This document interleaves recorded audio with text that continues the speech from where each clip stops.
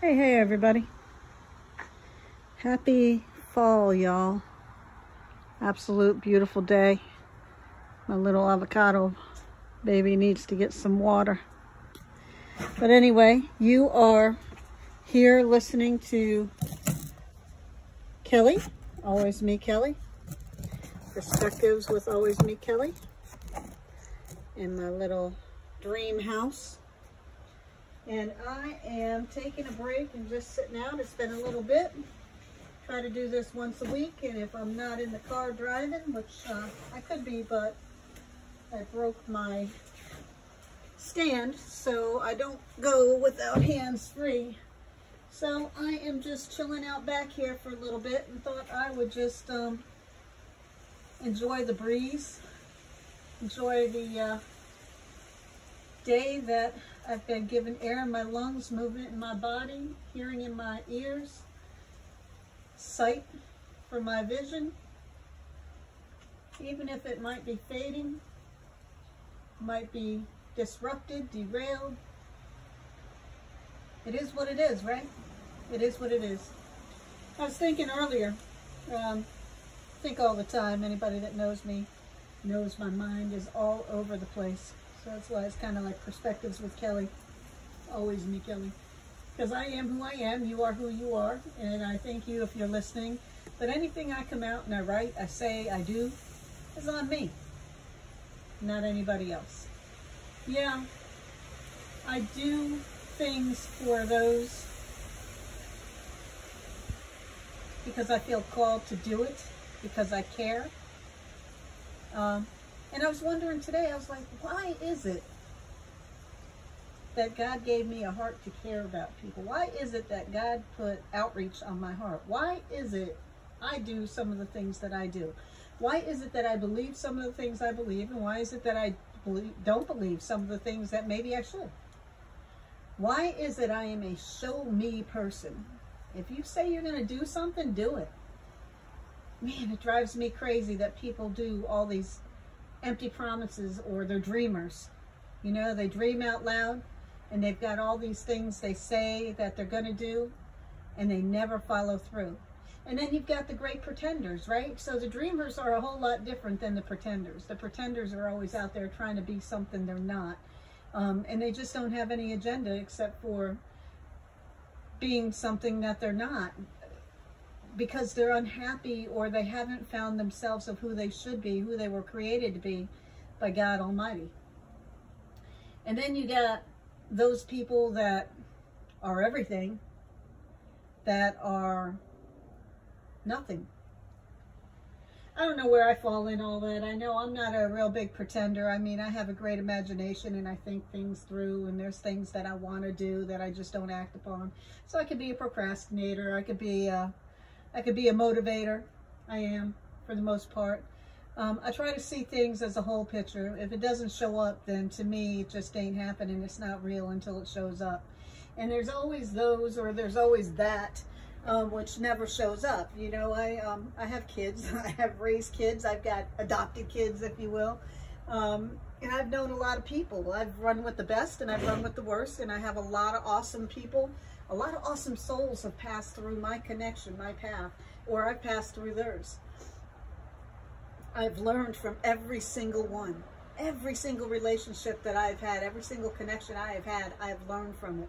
So if there's nothing going on good in your life right now, if you think that things are bad, if you think that anything that you're doing or somebody has really annoyed you, and that you got so much dissension, so much hate and anger, learn from it and let it go. Learn from it and let it go. I tend to be my own worst critic and my own worst enemy. I tend to help many without even question. I believe people until I can't believe them anymore. And I have on many times come up and said, when's it going to be my turn? But all in all, I am blessed. I am blessed. Because if I look back on it, a kid out of the projects, a kid that came from nothing, a kid that knows what it's like to live in a New York State winter with no heat, no hot water, going to school, getting your meals at school. Yeah, knowing what it's like to do without, knowing what it's like to be a single parent, and knowing what it's like to get laid off and not know how you're going to feed your kids. Knowing what it's like to give all you got to someone and get nothing in return. Knowing what it's like to be loved, but also knowing the difference that there is no words that can describe love, because love is an action, love is a verb. It is what God did, what Jesus did on that cross, so that we could have life. Yeah, it's crazy. I often wonder why I gravitate. I try not to even look at people. I really do. I try not to even look at people, because I don't need anybody reading my mind or reading into me. My eyes tell a big story. They do. They always have. As many people do. But I try not to make connections, but I do. Over my time, I've made some choices and helped those who really didn't need the help. I've helped those who I thought in relationships were going to be that forever, right? This is long before I even started walking my walk with God. But I actually, believed in people a whole lot more. And I actually put people up on those pedestals a whole lot more than I ever should have.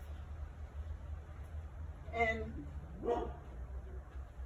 I probably do still believe in people. I know I do, because I still help people. I still go out of my way to not be hateful or angry. I try to listen without turning everything off. But after a while, it gets to be old. It gets to be old. Sometimes we create our own drama. Sometimes we get caught up in the spin and we don't even realize that we can make a difference ourselves, and we don't have to keep crying the blues and talking about how bad things are, because we can change it, because we have that ability. If he got you up, if he gave you movement in your body, if he gave you the ability to talk, the ability to listen, if he gave you a mind to think with, why are we not using it?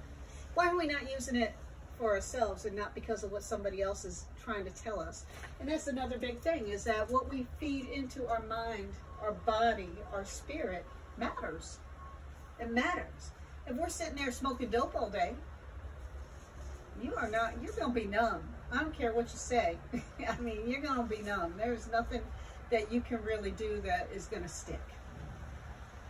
Besides maybe have the munchies or problems that come along with doing that lifestyle. If you're out there surrounding yourself with foul mouth, nonsense, then let's just face it. Let's just face it. You need to be out there and do your very best of being your very best for who you were created to be. There is no one on this earth that God didn't create to be something more than what we give our own selves credit for. And it means to step up and step out and have confidence in yourself and have confidence in what you are doing. Even if you're not sure that's what you want to be doing at the time, you need to own it. You need to be productive and be a productive member of society. Or we should. Who am I? I am just somebody with some perspectives, just always me. But it drives me crazy. Now, it's an election week. Tomorrow's election day. And here I'm already hearing the stuff is we need to stock up on food. We need to stock up on stuff. The stores are going to be closing down because they don't want to get caught up in a riot. They don't want to get caught up in this, and they don't want to get caught up in that. We're in America. What the hell is wrong with us? Yeah, I said it. And I am far from being no perfect angel. I might get up and I might go serve a mighty God. And I give thanks every day for that God that gives me the air in my lungs. That is the same God that blows these trees in today's breeze. But what the hell is wrong with us? Have we lost our minds? Why is it that there's always a conspiracy? Why is it that there's always going to be an uprising? Why is it that somebody always needs somebody to do something for them? If you are perfectly healthy of getting up and getting out and doing something, then do it. Be a productive member of society.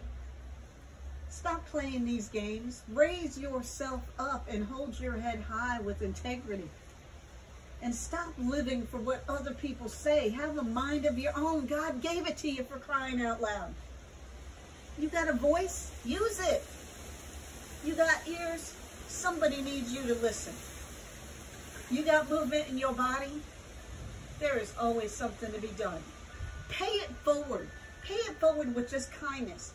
Pay it forward with cleaning up around where you're at. Pay it forward with owning the responsibility of appreciation in the blessings that you have, whether they are big or small. And stop taking from everybody else. Stop lying and playing and scheming and doing all that stupid, crazy stuff. Some people that will listen to me will know what I'm talking about. Some people won't. And not everybody's the same. We are all created and believe the same, but we are all uniquely made in the image of God. And He has a purpose for each and every one of us. So whether you believe in God or not, I got news for you. The same being that controls the wind that's blowing out here today, the same being that holds this universe together, knows and is the only person, the only being that knows when your time stamp is up. That includes me. Nobody knows what tomorrow's going to be. You can't keep saying, I'm going to make things up to you, and keep doing the same old thing. You can't keep apologizing for doing things that are wrong, but yet you keep doing them. You own it. You have the right and the ability and the freedom of will and choice, so own it. That's just my thoughts today. This is my thoughts today. By the way, today is November 2nd, 2020.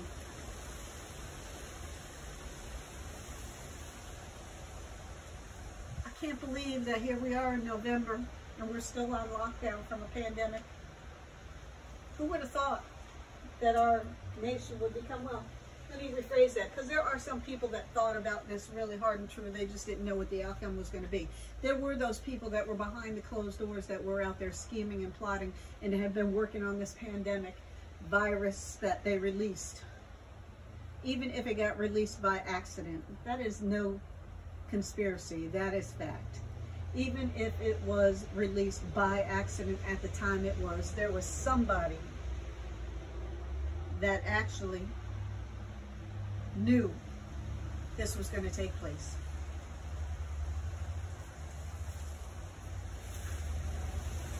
But the world didn't know.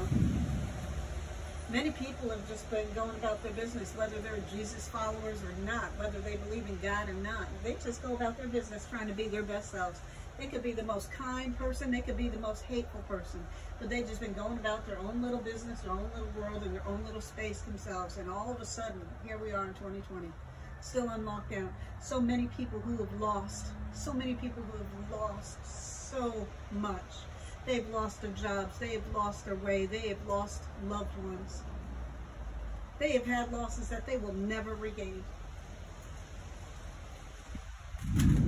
Yet they still get up and do their best to be a productive member of society, wherever they can. They still believe in new beginnings. They still believe that the darkness in the cocoon that has swallowed them up is going to produce something beautiful once it comes out. Now, not everybody's going to sit around a campfire and sing Kumbaya. And that's not what this whole thing that's spinning in my little mind today is all about. But what it is about for me is just acknowledging the fact, enough is enough. Say what you mean and mean what you say. And if you say you're going to show up, then show up. If you're not going to show up, then don't sit there and lead people on. Don't sit there and play games. If you are truly down and out, there's people and places that you can go to get help.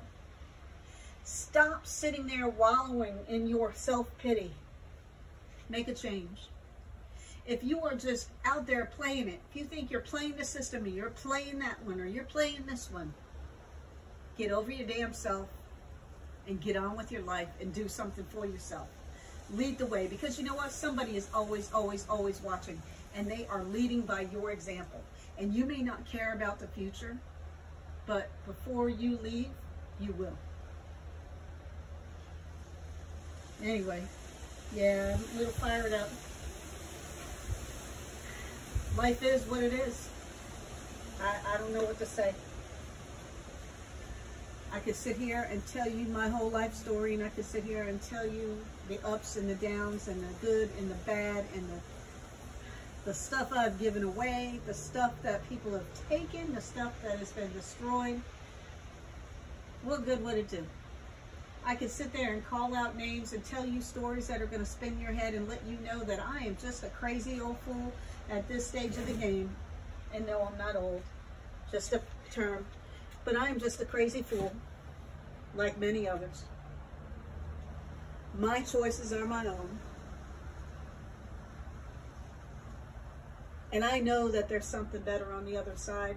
So when something is not working, I let it go, I let it go, I let it go. I do. Sometimes I put in too much effort, especially when it's not even for me. But if I'm not getting that ROI, if I'm not getting that investment in return, if I'm not getting that show up, it's time to make a change for me too. I don't know what my tomorrows are going to be, but I certainly know where today is, and I know what yesterday was. And I can say this, is that I am blessed to know what it is like to want to love, to be loved from the inside out by Christ Jesus, and to still have my own dreams, my own desires, and to still have the ability to get back up and keep trying, keep growing forward, and keep praying and hoping and having faith in the unseen of all that is good, all that is true, and all that is meaningful. I pray that you do too. If you don't have a church, if you don't belong to one, and you want to get to know God, reach out. I can tap you in to people that are far more knowledgeable and theologian than I am and ever will be. I can talk to you about my life experiences. I could tell you what and how many times I've been broken, how I've been broken, how I've broke things, how I've been through the hills and valleys. But it's not going to make a difference. Even if I've been through the same thing that you've been through, it's not going to make a difference until you decide what you're going to do and how you're going to do it. And it's not going to make a difference until you either get back and get it right with God through Jesus Christ, or you meet Jesus Christ right where you are. You don't have to go to a church building. 2020 has defied all that. It's not about a church building. It's about knowing and meeting Jesus right where you are and building that relationship and surrounding yourself up with the hands and feet of others who believe and love and want to do the good works of Christ and grow forward. It's about learning biblical, historical, and real-time knowledge, heart-filling, faith-building moments in your life. So if you're not in a church, find one. Find yourself a Bible-based church. Challenge everything that's being said. Dive into music, because music is the direct line right to the soul. There's podcast. There's YouTube. There's all kinds of stuff out there, people. But stop with the doom and the gloom and the world is going to burn down around us. Oh, hell yeah, it's going to. There's nothing we can do about it besides keep doing purposeful, meaningful things to grow forward and help others that can't help themselves, that really need it. And know where you're going to go in the end. Because we all get to meet Jesus at the end. Whether we stick with him or we go somewhere else, our souls will be somewhere in eternity. Where is yours?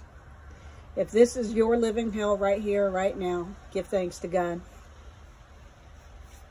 Do yourself a favor. Give thanks to God. for the air you breathe, no matter how bad it hurts. There's so many out there that's not going to be able to, they've been taken away. Pay it forward with kindness. Be your best self. Be who you were meant to be, and know you are worth more than anything this world could give or take. So thanks for listening to my rant today. I appreciate you. Much love, much peace. And if you haven't already done so, get out and vote. Dive in, make good, sound judgments of your own, not by what people are telling you. Go out there and learn as much as you can about the opponents and the people running, and do your best in making your choices, and let your voice be heard, because it does matter. It does matter. You can make or break somebody with one word that you say. So make it count. Much love, much peace.